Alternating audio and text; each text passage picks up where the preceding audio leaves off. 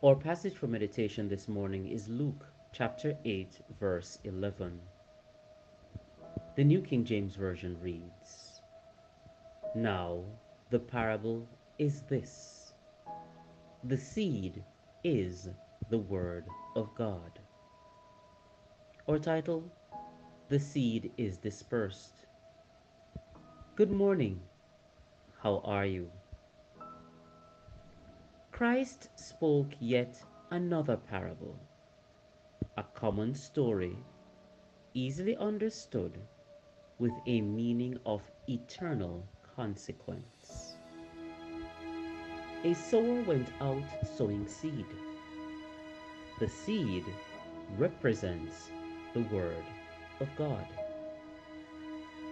Four categories are depicted: the wayside, for those who hear the word, but Satan comes quickly to steal the word from the hearer. Stony places, who hear, but it has little root and soon dies. Among thorns, having started out, cares and pleasures distract.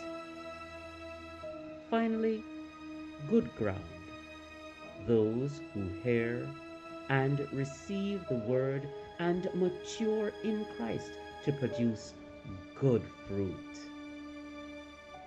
How do you receive the word? Come from the wayside. Let not your heart be stony. Avoid the thorns. Spend time to grow in God. Blessings.